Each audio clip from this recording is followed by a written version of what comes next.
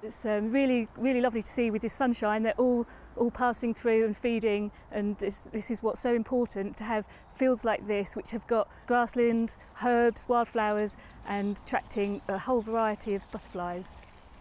They were soaking up the sun at this Winchester Nature Reserve, a habitat boasting a bounty of butterflies, usually over 30 species of them. Butterfly, they're marbled white. This is a white butterfly, but it's checkered like a flying chessboard. And then we've got meadow browns. The best thing for me is it's the start of spring and you see them right through the summer, and then you feel bereft when they've gone at the end of the season.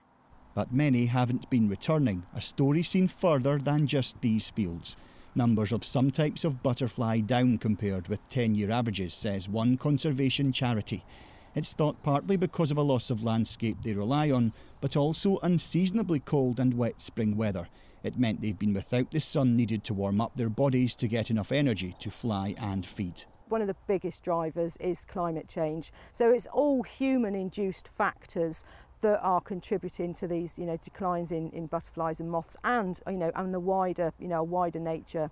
To understand the full impact of climate change on the insects, Butterfly Conservation want us to take note of what we're seeing by taking part in the big butterfly count over the next 3 weeks, with wildlife broadcaster Chris Packham already starting to spot what's soaring around him. We just need 15 minutes of their time standing in one spot, looking at these very beautiful animals, counting them and then uploading the data. And do upload it even if you only see a couple. If you think you spotted the perfect place to see thousands of butterflies and only 2 turn up, we need to know. We need to know where they are not these insects as much as where they are. And if you give us that data, I promise you that we can make better choices when it comes to informed conservation in the future. Well, we wouldn't enjoy some peace and quiet to brighten up your day by watching some of the most striking colours in nature take flight. Alan Jenkins, 5 News.